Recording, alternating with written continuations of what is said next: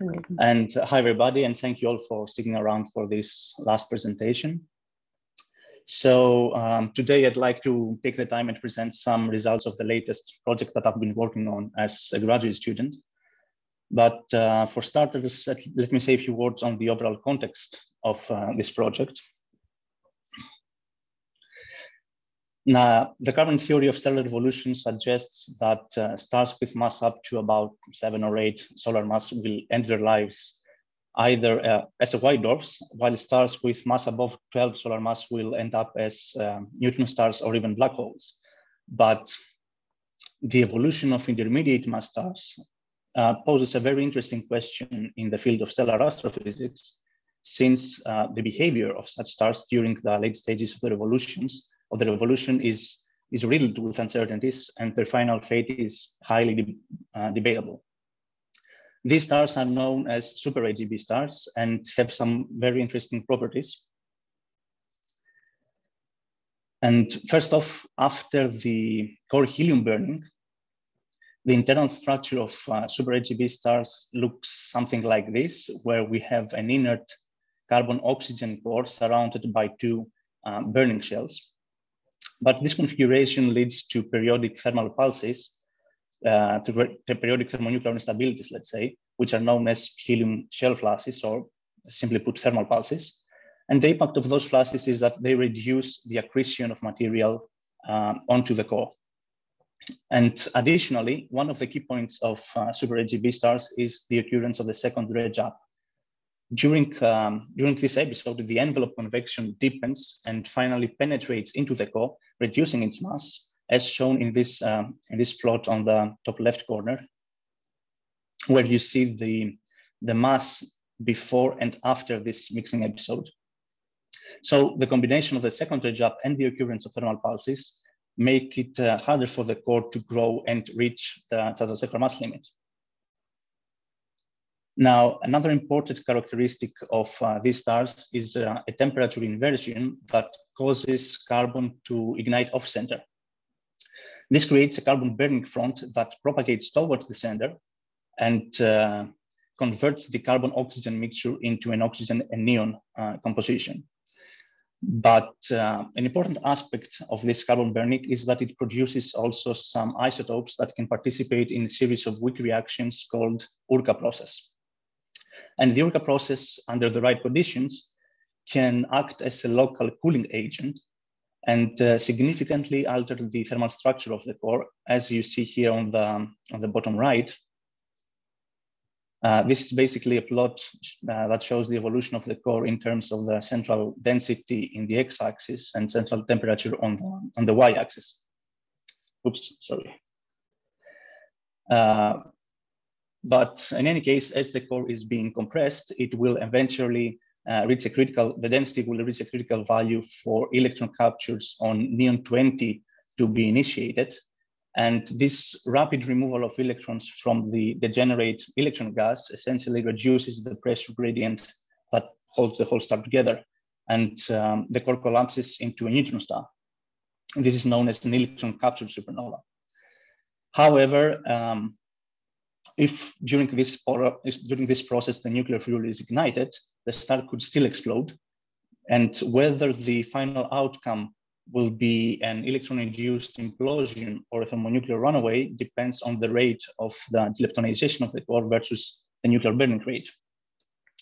But all of that apply to isolated super AGB stars. An interesting twist is what would happen if such a star was part of a binary system.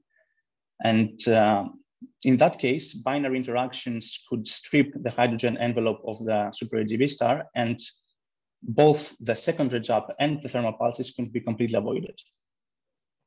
So in principle, this would allow the core to grow easier and reach the Chandrasekhar mass limit solely via a stable shell burning.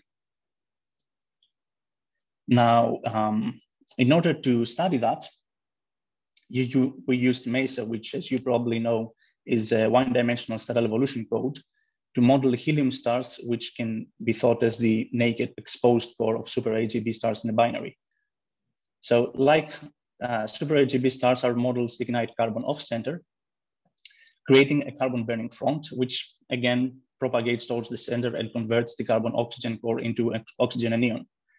But in all of our models that ignite carbon off-center, the carbon flame leaves some traces of unburned carbon behind, which is caused by convection or other mixing processes that drag ashes from the top of the burning front into its bottom, essentially reducing the efficiency of carbon burning. And this residual carbon that is being distributed within the core is a very important aspect, since, as we'll see, this can act as a detonator and change the evolution of the core completely. So in this figure, you can see the evolution of the core for several of our models, again, in terms of central density and central temperature. And I know it looks a bit messy, but for the moment, let's focus on the blue dashed curve. And this is in principle the evolution of the core of a typical super AGB star, where it reaches the threshold density for electron captures on neon 20, and from there will either collapse into a neutron star or explode in a thermonuclear supernova. The solid blue line is essentially the same star, but now the core has some leftover carbon in it. And you see that the evolution of up to the Urca cooling process is pretty much identical for the two models. However, when the density reaches another critical value, which is the density for electron captures on magnesium-24 this time to occur, things are starting to take a different turn. The energy released from this weak reaction is enough to ignite the residual carbon, which in turn will ignite oxygen explosively and create a thermal runaway at much lower densities compared to the model that features no residual carbon. And the ignition density is important because it can affect the whole explosion dynamics.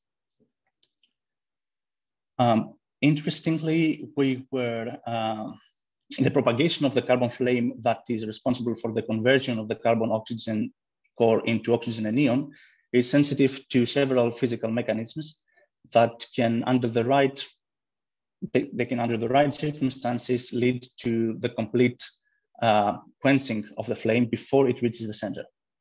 And this process creates a hybrid structure where the original inner core is composed of carbon and oxygen, and at the same time is surrounded by a layer of oxygen and neon that has been processed by the carbon flame.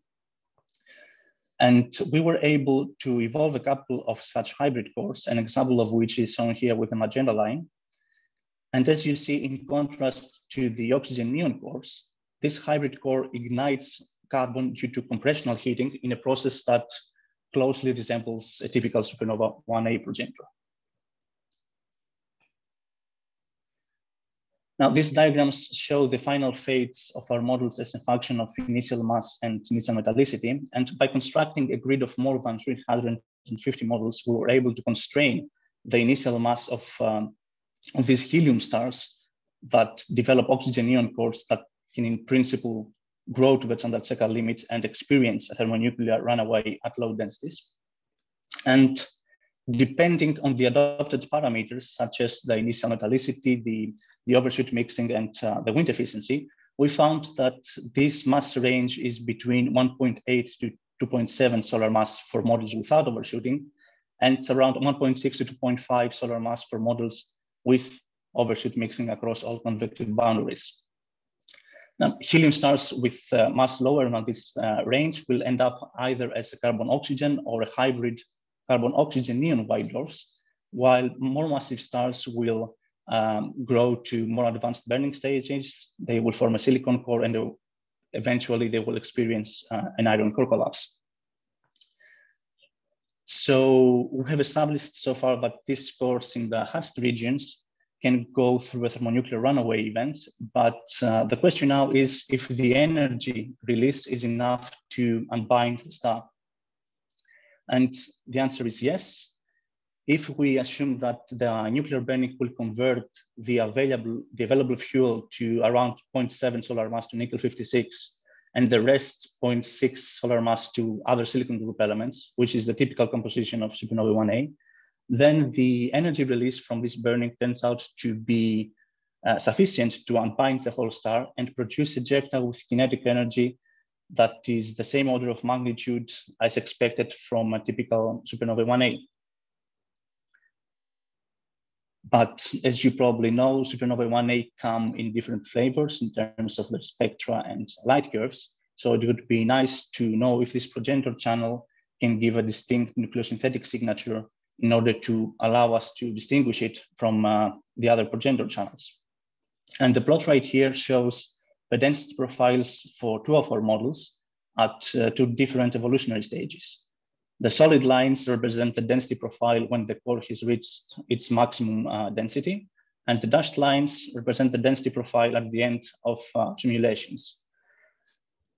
So what we get is that if a transition between deflagration to detonation occurs around at the maximum density, then the explosion would produce mostly stable iron group elements and only about 0.3 solar mass of nickel, which would lead to a subluminous explosion. If, on the other hand, the core is allowed to expand prior to the explosion, then the detonation wave that travels to the pre-expanded material would produce only moderate amounts of iron group elements and up to 1 solar mass of nickel 56, assuming that it will not expand any further.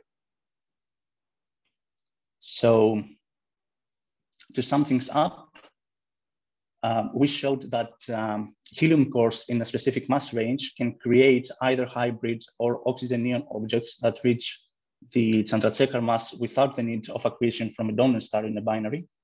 And these cores can initiate oxygen burning at low densities due to some leftover carbon in their cores after they have lost their entire helium envelope.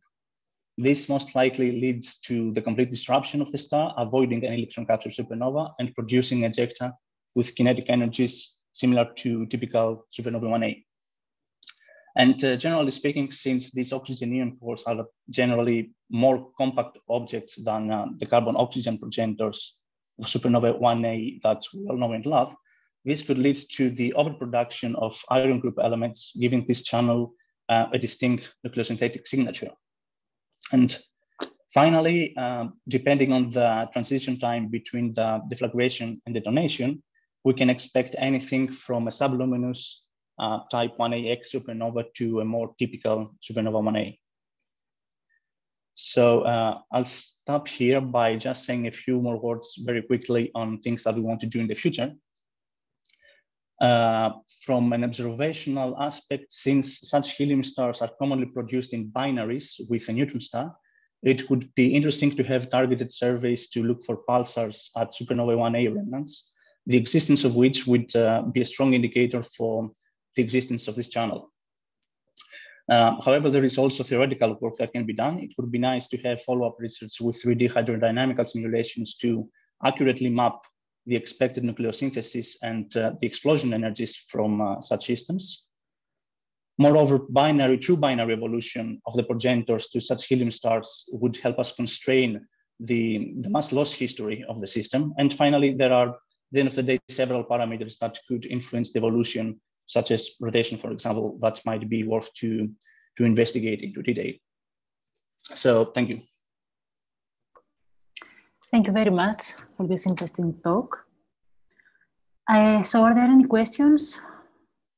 I guess Joanna, the hand is from the previous talk, huh? The left hand.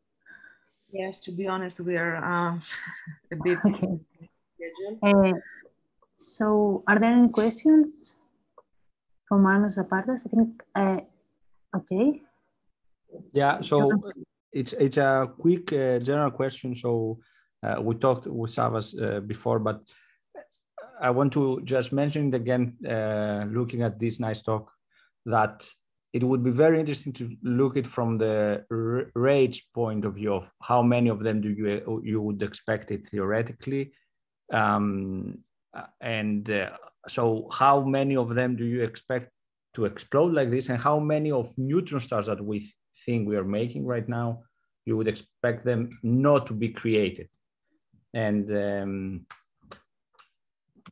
Pretty much right now, we would assume that all of them will not do a thermonuclear explosion, but they would go to an electrocapture, making a neutron star. Yeah, not a specific question, but it would be interesting to look at it from a rate point of view, or maybe if you already have some.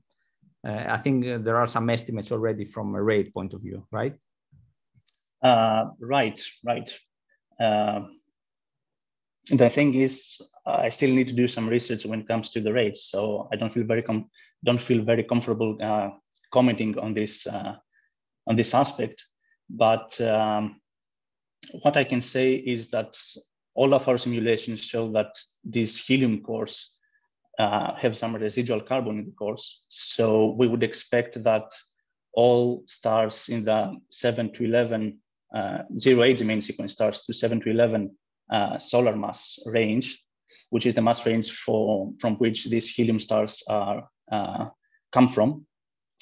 Would expect all these stars to explode in a thermonuclear supernova and avoid the electron captures.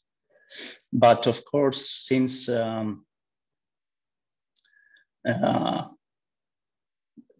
these systems originate in a binary interactions at different evolutionary stages could affect this mass range and move in or out stars from this specific range that we wouldn't expect something to happen. I don't know if that's relevant on a second thought, but yeah, I just want to put it out there. Yeah, I agree. Thanks. You're welcome. Any other questions? Alexandra, you have a question?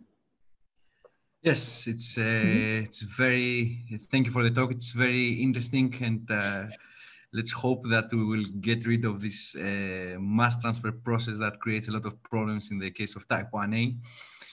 I want just to add an extra component in Manos' question, apart from the rates, about the delay time distribution that type 1a follow. Do you have a very rough, at least, estimation if we are talking this would end up as the prompt type 1a or the very delayed type 1a? Do you have any expectations? So the delay time distribution from this channel would be dominated from the main sequence lifetime of the JAMS progenitors to those helium stars, which, as I said, lies between 7 to 11 solar mass. So the main sequence lifetime for this mass range is about 30 to 80 million years, maybe. And if that's true, and this thermonuclear explosion can indeed occur, this channel would contribute to the very early delay time distribution. But as I said before, binary interactions can always prolong this lifetime into several hundred million years. So the bottom line is that this channel, if indeed exists, it could contribute to very early delay time distribution, maybe filling in some holes in the single degenerate scenario. Yeah, thank you. You're welcome.